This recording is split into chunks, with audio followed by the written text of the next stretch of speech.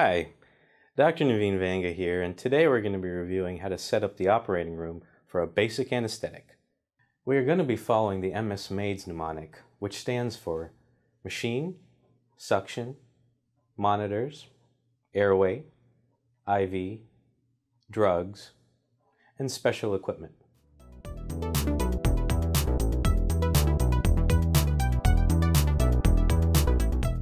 Okay, here we are in the operating room. Let's go ahead and get started with M for machine. Machine setup is going to vary between institutions and particular models, but there are a couple things that are universally important to check. Let's first begin by turning on the machine. Now the machine is going to take anywhere between 5 to 10 minutes to run through its logistics, so in the meantime we can check a couple other things. Let's take a look at the vaporizers. Make sure that each vaporizer is adequately filled. Now that we've checked the vaporizers, let's go to the back of the machine to check the E-cylinders. Here we are at the back of the machine.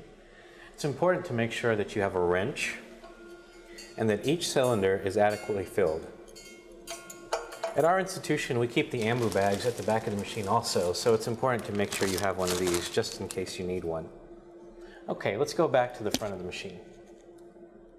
Depending on your machine, you may have to run additional tests, such as an oxygen calibration test or a negative pressure test. Fortunately for us, this machine actually automatically does all these tests.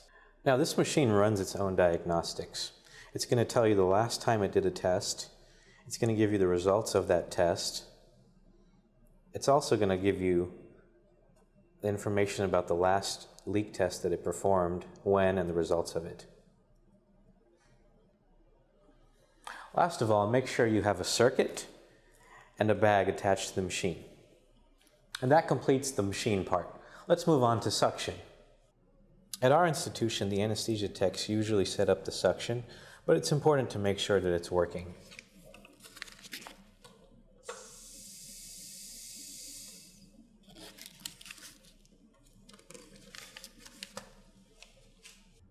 The second M in MS MAIDS stands for monitors. So check to make sure that the display is adequately configured and that you have the appropriate monitors for the case. In this case, we're going to need a pulse oximeter, a blood pressure cuff, EKG leads, and a temperature probe connector. Now let's talk about the airway. So we're going to have some 4x4s with a couple different oral airway sizes, 2 different laryngoscope blades. It's important to check each blade to make sure the light is working.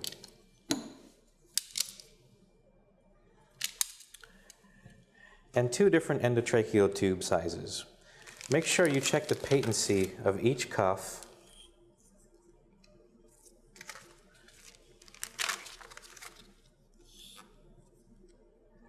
And optionally, you can insert a stylet. Okay, now we're on the I part of MS MAIDS. Let's go ahead and make an IV bag. What I have here is a liter of LR and a 20 dropper. Spike the IV bag and then go ahead and flush the IV line until there is no longer any air in the IV tubing.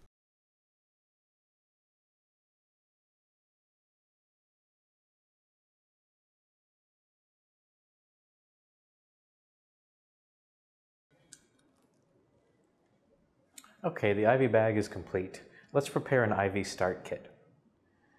So for the IV start kit, you're going to need some 4x4s, prep material, a tegaderm, tape, a tourniquet, saline flush and a catheter cap, and a couple different size IVs. And this is our IV start kit. Let's talk about the D for drugs. This is our basic drug setup. Off to the right, we have our induction agents, propofol, lidocaine, rocuronium, and fentanyl. On the top, we have our emergency drugs, ephedrine and phenylephrine. And to the left, we have our reversal agents.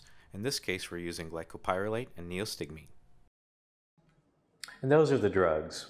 The last letter in MS MAIDS is S, which stands for special equipment. And that's if you need anything particular for the case you're doing. That concludes our operating room setup. We are now ready to begin the procedure.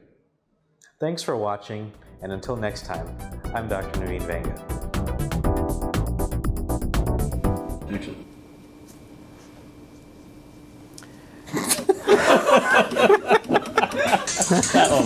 You didn't go at the same time. All right, now, oh, we're still doing that? I guess not. We're going to show these videos, and like again, all of this is out of safety regulations for the hospital. What are you doing? The whole hospital system's going to shut down.